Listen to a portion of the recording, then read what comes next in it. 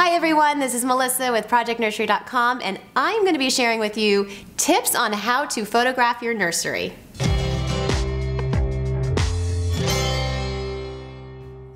Every day on ProjectNursery.com, we are inundated with amazing nurseries and photos shared by our readers, and it's really what makes our website tick.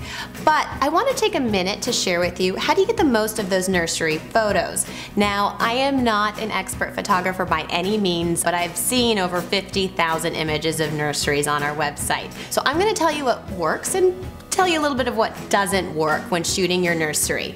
After all, you've spent so much time decorating the nursery, you're going to want your photos to stand out, and we have some amazing competitions that take place every month on Project Nursery. Heck, every week. And I bet you if your photography was kicked up a notch, that may even help your chances. The first tip I have here is you don't have to have a big fancy expensive camera.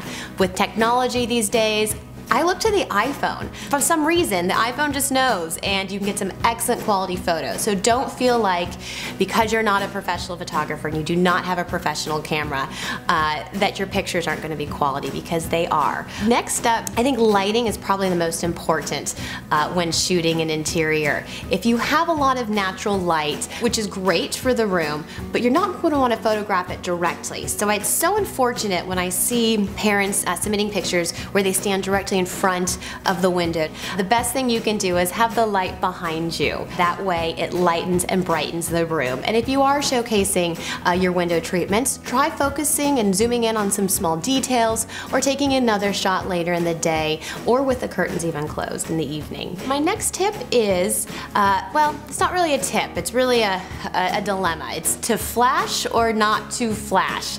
And what I mean by that is so many of us are trained to just take a photo with auto flash, and if it comes up, great. If it doesn't, it doesn't.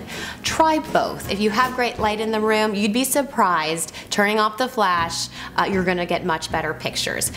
There's also a website called Picmonkey.com, and it's a great way to edit your photos. It's a great way to play with lighting in the room, contrast and colors for any of your nursery photos. So it's a free service. It's Pic with Picmonkey.com. And next up, I want to tell you what I personally like to do, and it sounds a little strange, but when I'm in a room, I will squat down really low to take the photo, or I'll stand up really tall on a chair or a bench and shoot down. And so it's playing with angles and a different perspective, and you'd be really surprised how your pictures will come out. You may get a greater view of the room, or a different perspective that's slightly more artistic, and it's fun to do. Now, that said, I know we're always trying to get a photo of the crib. So what you can do, rather than facing the crib head on, try shooting a corner.